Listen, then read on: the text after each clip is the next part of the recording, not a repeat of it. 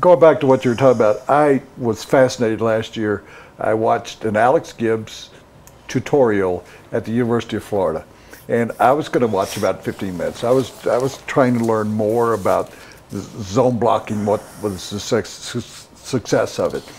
And he spoke for an hour and 20 minutes, and I sat there riveted about, there was nobody that knew more about it, but what he was talking about, and I wonder how fascinating you found it when you listened to him, but what he was talking about is the offensive linemen that are away from where the ball runs are really the key, because they got to seal off the backside, because that's where the cut's going to go to. Is that, am I making sense? I mean, that's why it's so critical. That's a lot of defensive players would classify Denver back then as dirty, right? Dirty. The chop and the chop block's different than a cut. Chop block is something that you're trying to hurt someone. Someone's holding a guy up and someone's coming to take his knees out.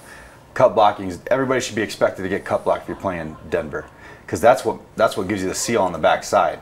So you're going to cut a 3 technique, cut a backer at the second level. But yeah, you're right. You get them running, and if they're going to keep stretching, if you can get that seam, and it seems like it's a backside, but everybody's running with you, so it's really where the back started out. It's not like he's cutting all the way back, putting his foot in the ground and going out the back door. But you brought up a great point that in talking to Chad Brown, who's been here, said you just hated to play against defense, the Broncos' offensive line, because you knew you were going to get blocked from the side, and you never knew where it was coming from. Yeah. So it was that fear factor almost. That's what you want. That's what you want, because then if they're worried about you cutting them, they're not trying to penetrate, because that's an easier cut, and they're trying to protect themselves, and they're going to run laterally. Do you think the Broncos have the running backs now to take advantage of this new zone blocking scheme? CJ's going to be great in this. Jawan, I saw some good stuff out of him. Nobody talks about him. Yeah.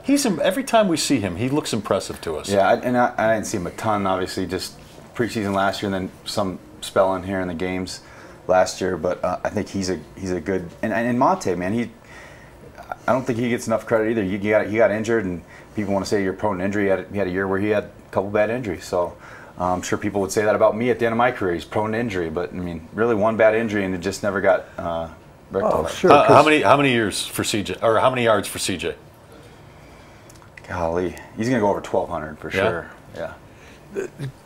Two things you just brought up, but CJ, every time I look at him, he gets so low when once he gets into it.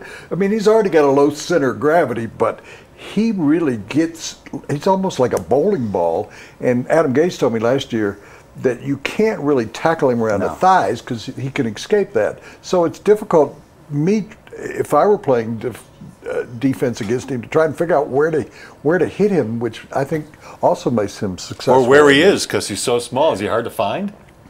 Yeah, I mean, he's a stocky guy, and you're right.